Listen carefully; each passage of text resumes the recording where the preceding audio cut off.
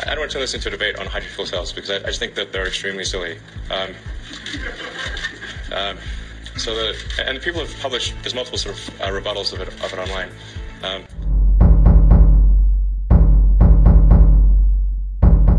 Why did Musk change his thoughts on hydrogen-fueled cells? What has changed in the last 5 years? Let's find out. Hydrogen fuel cell cars represent a fascinating fusion of chemistry and engineering, offering an alternative to traditional gasoline-powered vehicles and even battery electric vehicles. Let's delve into how they operate.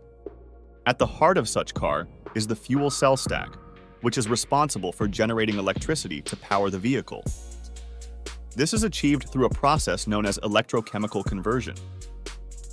Unlike a traditional combustion engine that burns fuel, a fuel cell stack uses hydrogen and oxygen to produce electricity through a chemical reaction, with water and heat as the only byproducts. Here's a simplified breakdown of the process. First is the hydrogen storage. The fuel cell cars carry hydrogen gas in high-pressure tanks. When you fuel up the car, you're essentially filling these tanks with hydrogen. Second is oxygen intake.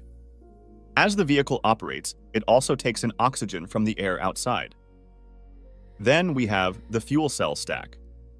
Inside the stack, hydrogen molecules from the tank are directed to one side of a membrane electrode assembly, MEA, while oxygen from the air is directed to the other side. Then we have the chemical reaction. On the hydrogen side, a catalyst causes the hydrogen molecules to split into protons and electrons. The membrane in the MEA allows protons to pass through to the oxygen side, but not electrons. This separation creates an electrical current, which is harnessed to power the electric motor of the car. Finally, the combination and exhaust.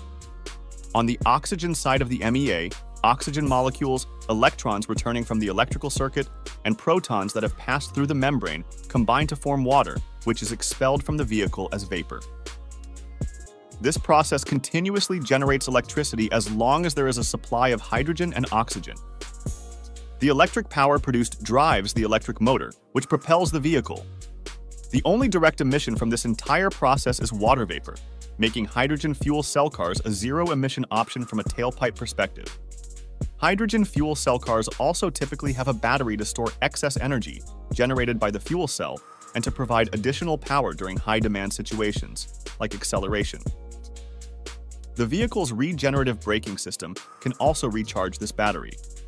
In the next video, we shall learn about the differences between these and a typical EV. Till then, check what University of Manchester has found on origin of calculus. Hint: it wasn't from Newton or Leibniz.